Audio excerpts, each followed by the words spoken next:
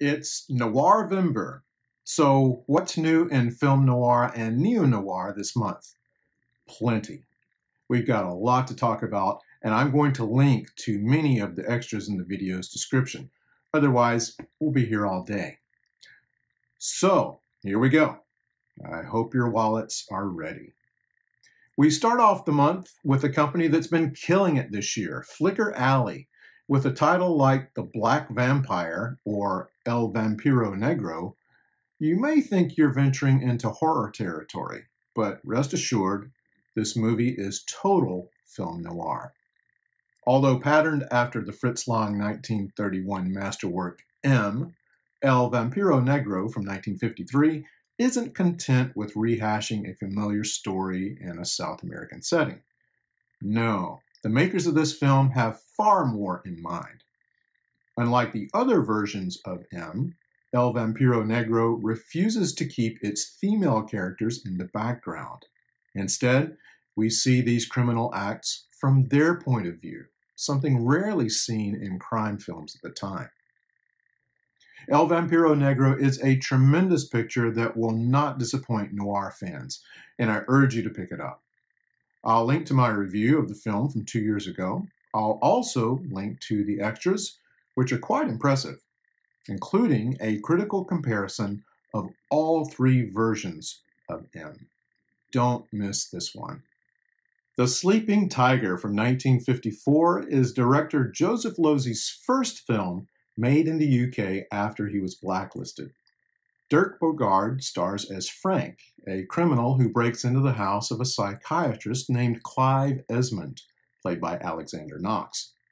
Esmond catches Frank in the act, but instead of turning him over to the authorities, he invites him to move in so the doctor can conduct psychological experiments on him.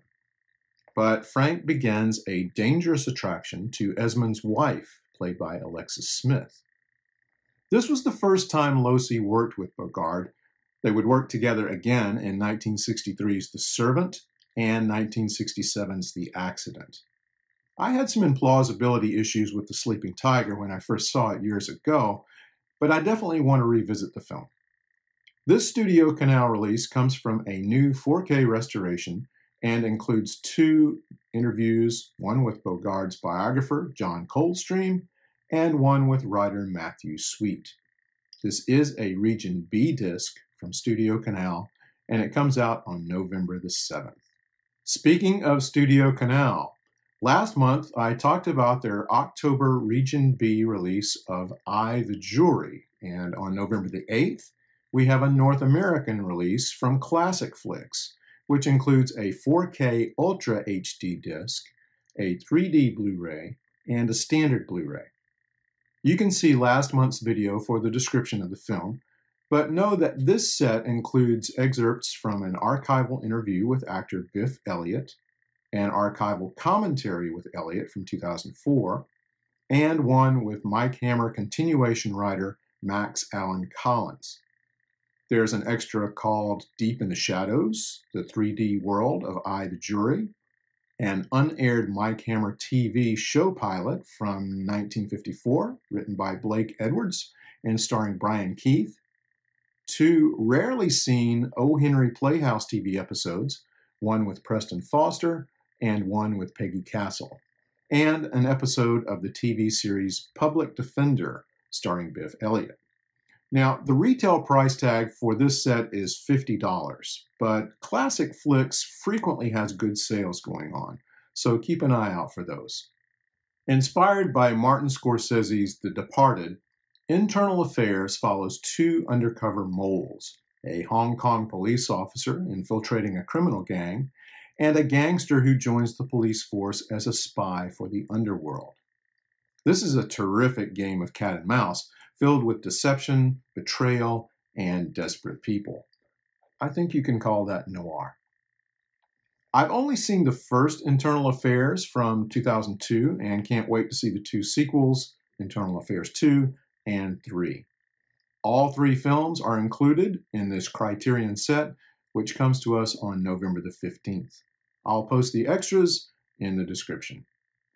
This next one is of questionable noir pedigree, and I haven't seen it, but I'm including The Diamond Wizard, co-directed by and starring Dennis O'Keefe as a U.S. Treasury agent who teams up with Scotland Yard to try to find the crooks who stole $1 million from a U.S. Treasury vault. There's also a missing atomic scientist and the scientist's daughter, played by Margaret Sheridan, who's trying to figure this whole mess out. And the film itself could be a mess.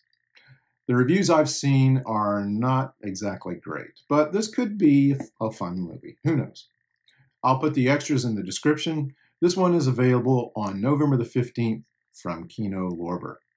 David Janssen will always be remembered as the star of the television series The Fugitive, playing Dr. Richard Kimball, a man on the run for a murder he didn't commit. In 1967, Janssen took a break from the show to star in a movie about another wrongly accused murder. Or was he? In Warning Shot, Janssen plays LA cop Tom Valens, who is suspected of shooting a man he thought was threatening to kill him. The dead man was a doctor, a very respected member of the community, and everyone is ready to unload on Valens, causing the cop to seek to clear his name. And check out the supporting cast.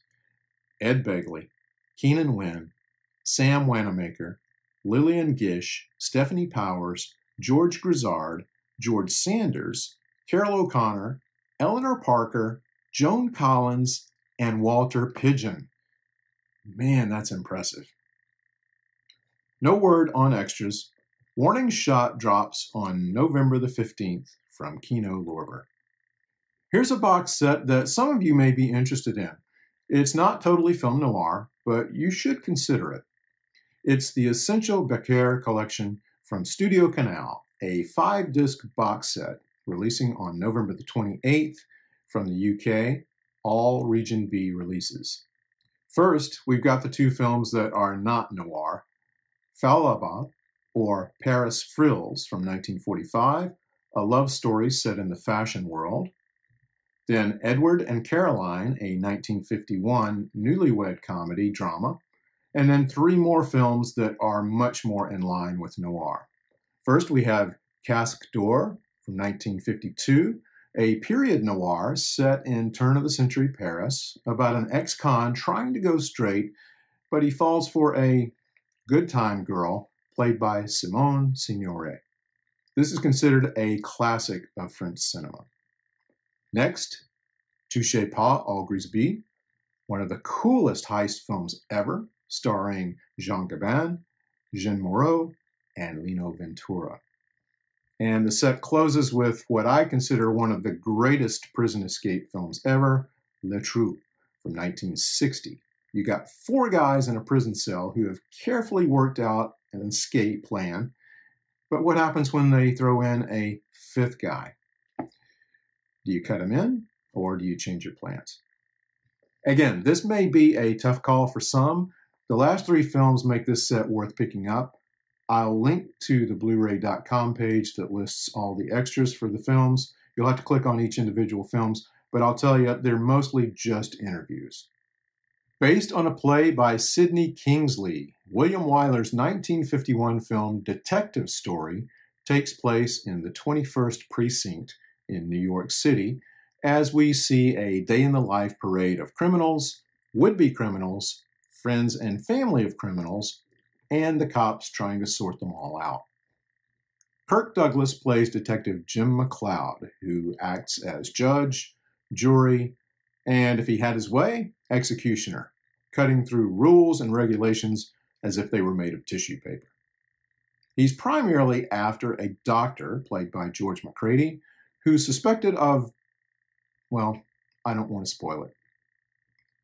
The film boasts a superb cast, including Lee Grant as a nervous shoplifter, William Bendix as a sympathetic cop, Kathy O'Donnell as the girlfriend of a first-time offender, Eleanor Parker as McLeod's wife with a secret, Joseph Wiseman as an unhinged career criminal, and many more. This is a terrific film, and I find more to love about it every time I watch it. We discussed this one in our Great Movies virtual discussion not long ago, featuring special guest Alan K. Rohde. So I'll put a link in the description so you can watch that video. This disc is struck from a new 4K restoration with an audio commentary by, guess who? Alan K. Rohde. So don't miss this one. This releases on November the 29th from Kino Lorber. Speaking of Kino Lorber, on November the 29th, they continue to get it done with an 11th volume of film noir, starting with A Woman's Vengeance from 1948, directed by Zoltan Korda. While taking care of his invalid wife, Henry, played by Charles Boyer, is stepping out with the young Doris, played by Anne Blythe. Once his wife is dead, though, Henry's free and clear, right? Not according to the coroner, who discovers arsenic in the wife's system. This release is sourced from a new 4K restoration with a new audio commentary by Jason A. Nye. I Was a Shoplifter from 1950. That's the whole story, right? The title character, Faye, played by Mona Freeman, is a socialite who just can't keep her hands off the merchandise. But she decides she wants to share the love and joins a shoplifting ring led by Herb, played by Charles Drake, and Ina, played by Andrea King, who want to take advantage of Faye's high society connections. But an undercover agent, played by Scott Brady, is on the case. Look for a henchman billed as Anthony Curtis and a brief appearance by a young Rock Hudson. This one's directed by Charles Lamont and is struck from a new 2K restoration. Unfortunately, no extras, not even a trailer. Closing out the set, we get a remake of the 1937 film The Big Guy. We have Behind the High Wall, which finds Tom Tully as a prison warden named Frank Carmichael. Carmichael gets kidnapped by a group of cons attempting a prison escape. A cop is killed, and the escapees look like they're going to make it until they crash the getaway car, killing everyone but Carmichael and another con named Johnny, played by John Gavin, billed here as John Golinor. And Johnny wasn't even in on the breakout. Carmichael also discovers that the escaped cons had been carrying $100,000, which could do some good to Carmichael and his crippled wife, played by Sylvia Sidney. But what to do about Johnny? There's some good moral dilemmas going on here. The film also stars Betty Lynn, remember her, as Johnny's fiancée. This is a 2K restoration, no commentary, just a trailer. Not content to keep their noir within the confines of the United States, Kino Lorber takes us to France for Noirvember with French Noir Collection, what could be the beginning of a new series, with 3 films. First off, Speaking of Murder from 1957, directed by Giles Granger. It stars Jean Gabin as Louis, the owner of a Paris garage. But we all know that's just a front, right? In this case, it's a front for bank robbers. And all is well in the robbery game until Louis' brother is accused of being a police informer. Who's going to say no to Jean Gabin? Or Lino Ventura? Not me. I'm in. Struck from a 2K restoration, but apparently containing no extras. Next, Back to the Wall from 1958, directed by Edouard Molinaro. Features Jeanne Moreau as Gloria, who has been cheating on her wealthy husband, Jacques, played by Gérard Horry. Jacques finds out and begins sending her anonymous blackmail letters, convincing Gloria that her lover is behind these letters. The set closes out with Witness in the City from 1959, another film directed by Edouard Molinaro. When a rich industrialist named Pierre decides to kill off his mistress, he doesn't play around. He throws her off a moving train. But you don't mess around with the mistress's husband, especially when he's played by Lino Ventura. But revenge can get complicated, and it certainly does here. Like all the films in this set, Witness in the City is struck from a new 2K restoration. Now, there's no word on extras for any of these, but I don't care. I'm in. This set drops on November the 29th. Here's an amnesia noir for you. A Knife in the Head from 1978, directed by Reinhard Hauff, coming to us from the Cohen Media Group. A man named Hoffman, played by Bruno Ganz, goes looking for his estranged wife at the youth center where she works, a gathering place for radicals and revolutionaries.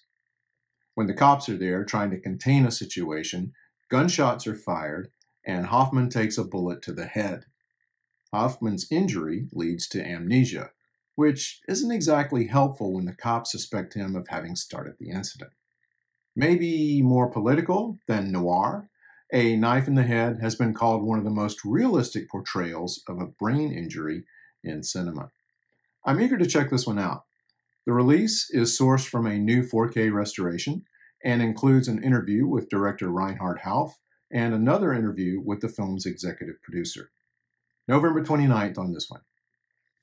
Here's one that received a lot of buzz on the festival circuit this year. Emily the Criminal from 2022, directed by John Patton Ford. Emily the Criminal played at the Annapolis Film Festival, but I was introducing another film while this one was playing, so I haven't seen it. Actor-comedian Aubrey Plaza stars as Emily, a young woman burdened with heavy student debt and, because of a minor criminal record, she can't find a job. In desperation, she takes a gig as a dummy shopper, buying goods with stolen credit cards, soon finding herself drawn into a world of black market capitalism. I don't do this very often, but I've already pre-ordered this one and can't wait to see it. This release is from Vertical Entertainment, and as far as I can determine, it contains no extras. Look for it on November the 29th. Here's something you don't see every day, an Esther Williams movie that's not a comedy and doesn't feature swimming. It's The Unguarded Moment from 1956, directed by Harry Keller, coming to us from Kino Lorber. Williams plays Lois, a high school teacher who's being sexually harassed by the star of the football team, played by John Saxon. And wouldn't you know it, the police are seeking to track down an unidentified sex fiend. Could it be the same guy? When the students find out, they believe that Lois is the instigator here. Interesting. This one is struck from a new 2K master and includes two new audio commentaries. One with film historian David Delval and filmmaker David Descouteaux, and one with professor and film scholar Jason A. Nye. Another November 29th release. And on November the 30th, the Australian label Imprint is releasing a second volume of After Dark, Neo-Noir. I'm just mentioning titles here, and I'll provide a link to all the info on the extras. Remember, this is a Region B set, and I'm moving quickly here. So we have Blue Steel from 1989, directed by Catherine Bigelow, starring Jamie Lee Curtis.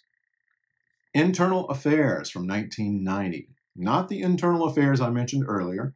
This one is directed by Mike Figgis, starring Richard Gere and Andy Garcia.